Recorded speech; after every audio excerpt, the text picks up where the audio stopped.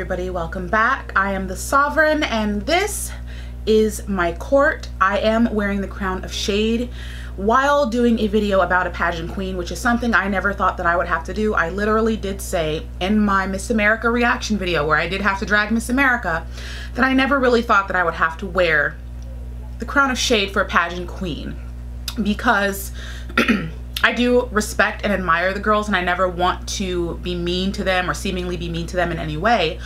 And then here we are. So before we get into it, I'm sure you guys are seeing, for those of you who are not US citizens, you're seeing what's happening in the United States. If you saw my vlog, you know that I recently moved out of LA maybe 2 weeks before all of this happened, and yet the disrest over the George Floyd matter and the eruption of the Black community's emotions in general have spread all across the United States. And what you're seeing is just the Black community explode. It is a buildup of tension that has been building up over years of being gaslit and mistreated and abused and people not listening to us. And all those emotions are finally coming out, and it has not been the best experience for me.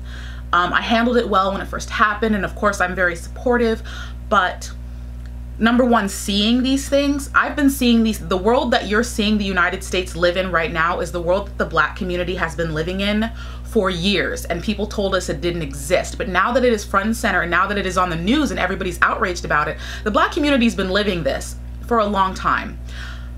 Seeing this continuously happening, waking up every day to something awful, to police, you know, doing things to protesters who are being peaceful, all of this, it is draining.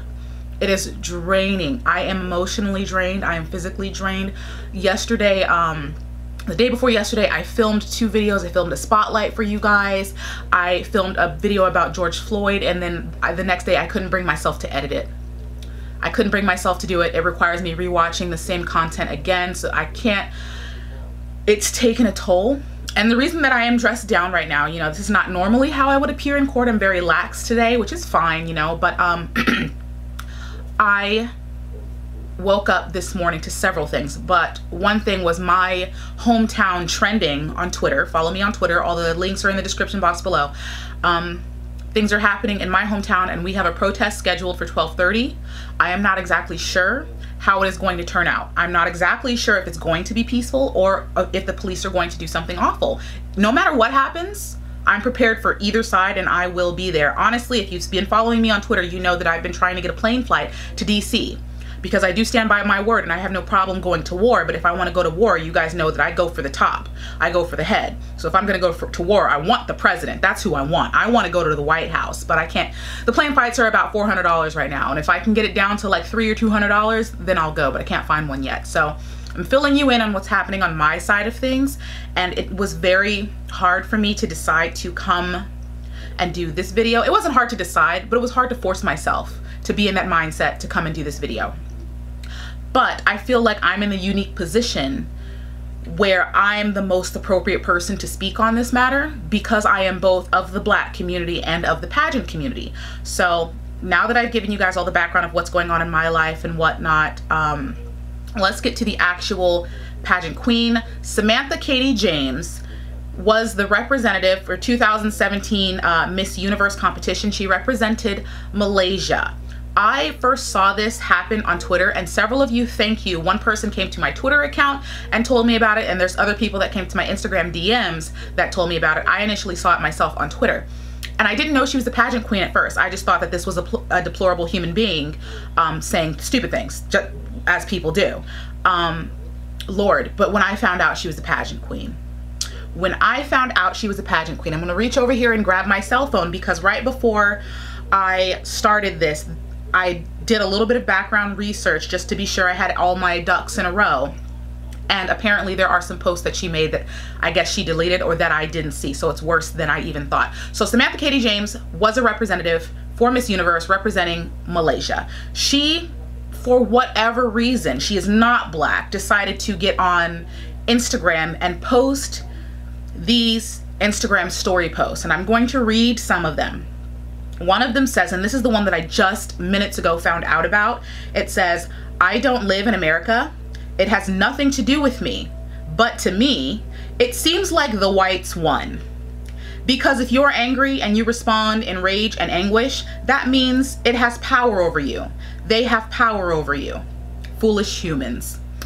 And I'm gonna say I'll get to the end of that. She's right. They have power over us, but that's why the Black community is pissed off. They're taking power that they are not owed and they are not due. No one is owed power over me. No one should have power over me other than the criminal justice system and the government to a certain extent. But they don't have the power to take my life, you know, and most states don't have the death penalty, but still, you don't have the power to just take my life and get away with it without facing criminal charges, criminal court. It's completely tone deaf. Before I really start getting in on this, let's read another one of the posts. This is the post that I actually saw that triggered me. To the Black people, relax. Take it as a challenge. It makes you stronger. You choose to be born as a colored person in America for a reason. To learn a lesson. Accept it as it is. Till now, hunger and poverty still exists. It is what it is. It's inevitable. Best you can do is remain calm, protect your heart, and don't allow it to crumble. It's your responsibility. This is the first post that I saw, and this is all I needed. And then just a few minutes ago, I found another post. This girl has lost her mind, and I can't believe it's a pageant girl. I cannot believe it is a pageant girl. And before I tear her to shreds, I want the pageant girls to know, you guys know that on YouTube, I am your biggest fan. I am your biggest supporter. I basically call you girls my girls. Like, I love you. And Danny Walker and Sierra Burchell, you guys can fight me for the title of biggest YouTube pageant fan. You can fight me if you want to, but I'm not gonna let you have it. Love those ladies, okay? Seriously, no shade. Those women are amazing. Still the biggest one. I'm so petty. Let me stop. But I am your fan, and I will give you guys a lot of leeway when it comes to forgiveness, when it comes to mistakes. I do not expect these women to be absolutely perfect, and I'm not going to punish you for it. I know a lot of the pageant community expects absolute crystal perfection from these girls. I don't. I love your flaws. I love your quirkiness, the little mistakes. I make mistakes, and I don't freak out about it. I know that I accidentally called, well, it was mislabeled on Google. Venezuela's dress on Google is labeled as Colombia, and I had all the Google documents, obviously, because I had the pictures of the dress, but the dress was labeled as Colombia, which is why I wrote it down as Colombia. But when I found out it was Venezuela, it was just kind of like an oops moment. Whoopsie-doo. It's nothing to cry over. It's a simple mistake. I've accidentally burped on camera, kept it in the video, and kept it pushing. Most of you guys didn't even notice, but I don't expect the utmost perfection from these girls if they slip up or if they happen to use profanity. I'm not gonna get mad. They're being real. They're being themselves, and as long as it's not used in a horrible, derogatory way, I accept the way these people are naturally. But this is not a mistake. This is not a slip up. This is not a mishap. This is a woman who was not involved, and not even of this country, deciding to involve herself, knowing that she's not involved because she said she's not involved. She involved herself and then decided to go against the struggling population and say, first of all, you chose to be Black. I do not remember before my soul was born into a body, having a conversation with God and Jesus, and them giving me a form and saying, what would you like your body to be? What would you like? Because I'm pretty sure most of us would not have chosen to be of a less privileged class. I'm just saying, as much as I love the tan that I have, I'm not going to. Why is there random music? I think that's my neighbor, and they might be going to the protest. I don't know. But most of us are not just going to choose to be of a less privileged class, no matter how good my tan looks. I love being Black, though. I don't know where she got the idea that we chose to be Black, okay? We chose to be colored. She said colored, you guys. And then she said, accept it. She said, accept it. It is what it is. The whites won. Accept it. That's one thing you should never tell me to do, because that's one thing that I have a habit of not doing. I'm never going to accept anything. I'm not going to accept failure. I'm not going to accept mediocrity. I am not going to accept lackluster effort. I'm never going to accept it, and nobody should. No one should accept the bad things happening in the world because they feel powerless. Nothing would ever change in the world if we were to simply lie down and accept the abuses and atrocities committed in the world, in any nation, in any country. So just accept it. Is that that is the least inspiring thing I have ever heard, ever. And when I found out this was a pageant queen, I nearly lost my mind. I have never seen a pageant queen say anything like this. Never seen a pageant queen go this far. Pageant queens make mistakes, but they don't make these types of mistakes. And we're not gonna act like she didn't know better, because she has been a representative on an international stage with international competitors from every corner of the globe. She is educated and knows better. She knew better. So this is the person who just showed her true colors. She knows, but she doesn't care. And she doesn't care to understand, and she doesn't care to be empathetic. And we're gonna get into her apology, because with the other post that she did post on there was letting people know she didn't care, because she's like, whatever, let's just get on the trending page, because she knew she was gonna trend about it, and she did not care. And once again, my pageant girls, I love you to death, and you know I do. I never mean any disrespect to any of you. I support you to the fullest. I will go to bat for you. I went to bat for the Miss America girls. You guys know that I will. And though I love you, if any pageant queen gets it in their head that they want to disrespect the pageant community or Miss Universe or any of the other organizations, disrespect the sash that they wear, misrepresent their own countries, or as a member of the pageant community outwardly disrespect an entire country or population or ethnic group, if you want to sit there and be a pageant queen, I don't even care if you're a past pageant queen, if you ever wore a sass on your chest having represented anything, and you say something that is racist, just racist, I will personally drag you over the searing, fiery coals of the 7 rings of hell. I will do it personally, barefooted, and book you a stay there. It is not acceptable, and it is disgraceful, and it is infuriating. If you really want to get me mad, that's how you do it. There is nothing anyone can say to me in the comments. I don't want to hear it. I am a black woman, and you are not going to tell me how to feel about this. I was already pissed, but to see a woman who should know better, who aspired to be a representative to the world, say these things about black people, you deserve to be dragged by me, by Twitter, and they got you. They got you. Let's read her apology. You guys remember when I showed you how much she wanted to be trending, right? How much she wanted to be trending. I'm very active on Twitter. Sis, if you want to trend, I will help you trend. We got her trending. And though she said she didn't care, she sure did show up with an apology. And she sure did turn those comments off, didn't she? Let's read this. I do hear you. I'm sorry. I know you're hurting and that it's unfair. I'm not in your shoes to understand this fully. Yes, you're not. You should have shut up about it. If you know you don't understand, shut up. Today is Blackout Tuesday, because this is the day where black people are supposed to be speaking and everybody else is supposed to be listening and learning to the things we've been trying to teach you for years. Today's the day where you were supposed to shut up, and instead she went off on social media. I can't. Let's continue with this nonsense. Furthermore, you asked me to explain what I meant by black people choose to be black. Is that throughout my journey, I have learned that we are more than just this temporary physical body like an avatar, merely a tiny speck of dust in this vast infinite universe. We tend to overlook that from time to time in our process towards evolution as a human being on Earth. We choose our body, our family, our place of birth, our name, and our lessons from the path we take, tailor-made for us. Bullshit. This is an apology? This is not an apology. She made it worse. In the comments, please let me know if you got to choose any of things. Please in the comments let me know if you got to choose your body, your family, your place of birth, your name, your race. I didn't get to choose none of those. None. Not one. My name was almost Paressa. That was my mom's second pick as a baby name. I had no choice in anything. Thank God my name is Davana. I love my name, but I did not get to have a say in anything. I did not get to choose my family. I didn't. What? Malaysia. Get your girl. Get your girl, please. Get her. Somebody get her. There is more. I'm trying to hang on for dear life to my sanity right now. I'm trying to keep it cool. I'm trying, even though it's 100 degrees. Oh, I'm already hot. I understand a lot of people have shared that I could have phrased my content differently, or you could have shut up, but okay. And I accept that I am responsible for my words. Yes, you are, sis.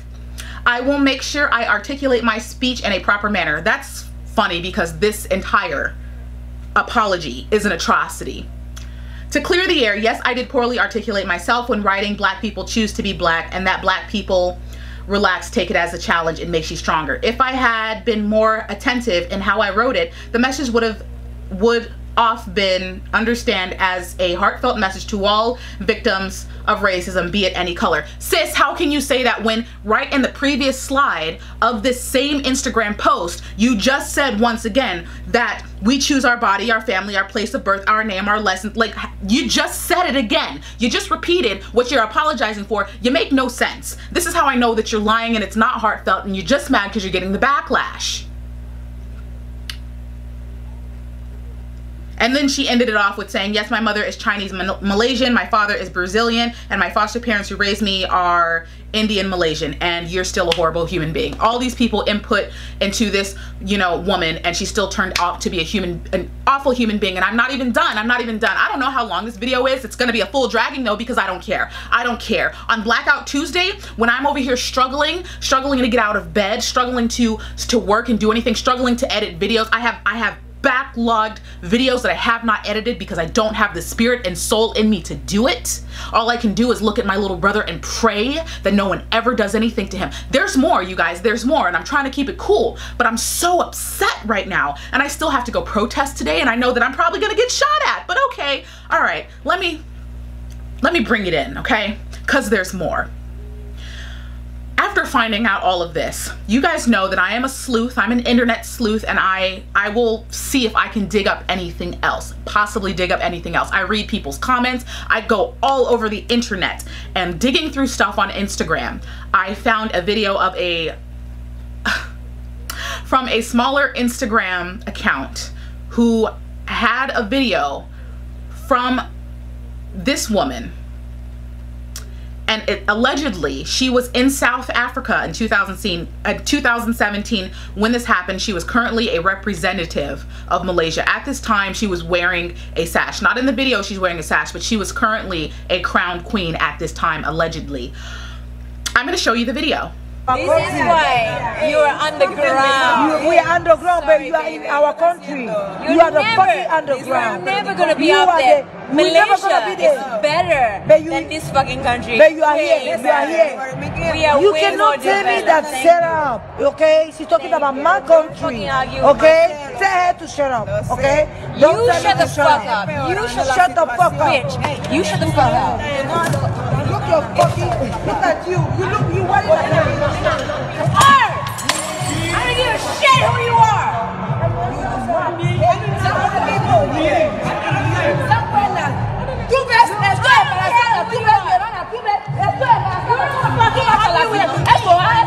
Déjala, Brandy, déjala,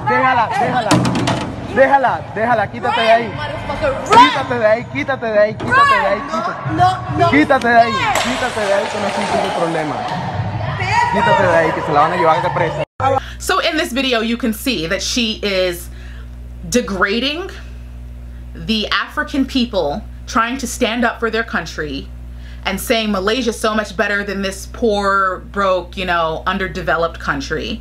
And then she's yelling at the people for being offended at what she's saying. She clearly looks intoxicated. She looks like she's intoxicated, and I'm not making any excuses for that. Ladies, I don't care if you drink. I don't care if you get drunk. I don't care if I get a picture of you twerking, having a good time with your friends, with your hands in the air. I don't care. Have fun. I do it too.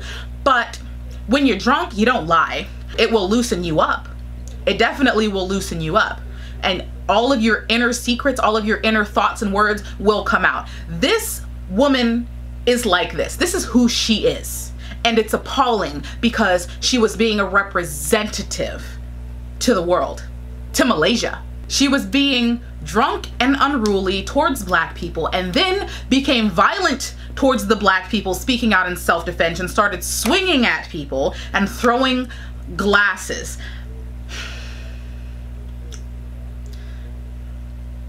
I know that women can be catty. I know that pageant queens can be catty. We're very competitive. We're very ambitious. We compete on every single level. Pageant girls, we compete with our intelligence, our looks, our walks, our everything. So I get a little bit of cattiness. And like I said, I am not going to fault queens for being a little bit overzealous, a little bit catty. I'm extremely forgiving. This is not something that is forgiving. This is not something that even the drunkest woman would do. I've only been drunk once in my life, and I did it on purpose, and I did it by myself, but I did it so that I could test out to see what type of person I would be if I was drunk, because I needed to know. That's something I think everyone should know. You need to know the type of person you are. And I'm happy to know that no matter how much I drink, I could get absolutely blackout drunk. I would never say what she said. I would never say what she said. If anything, I'm a lot nicer. I'm a lot more friendly if I'm drinking. I don't really like drinking because alcohol usually tastes nasty, but still, I know myself. Drinking just unleashes the true you. This woman is just atrocious. I'm just gonna end it with it. She's atrocious. You're atrocious, and you're an embarrassment to the pageant community, and I could not believe that she was a pageant girl. I will drag you. Just know, ladies, as much as I love you, I do have a line, and if you cross the line, I will drag you with viciousness, and I do not feel bad about it because it felt good. It felt good knowing that I had to wake up to this, and now I have to go protest, not knowing what's gonna happen to me because I'm still a black woman on the streets, and the cops are unjustly shooting people with a whole bunch of tear gas and whatnot. So when I come back to YouTube, I might have some bruises. I might be arrested for the first time. They have been arresting protesters who were peacefully protesting for no reason. The cops have absolutely lost it out here, but I'm gonna go no matter what. I'm going no matter what, knowing that I may be shot at. I may get hurt, may get arrested, may get tased, may get maced, may get gassed. I know that, and I'm still going because that is the right thing to do. Because there are still people in the world like Samantha who think we deserve it, who think we need to shut up about it and just take it. I will not. I will fight you and the president. I will not.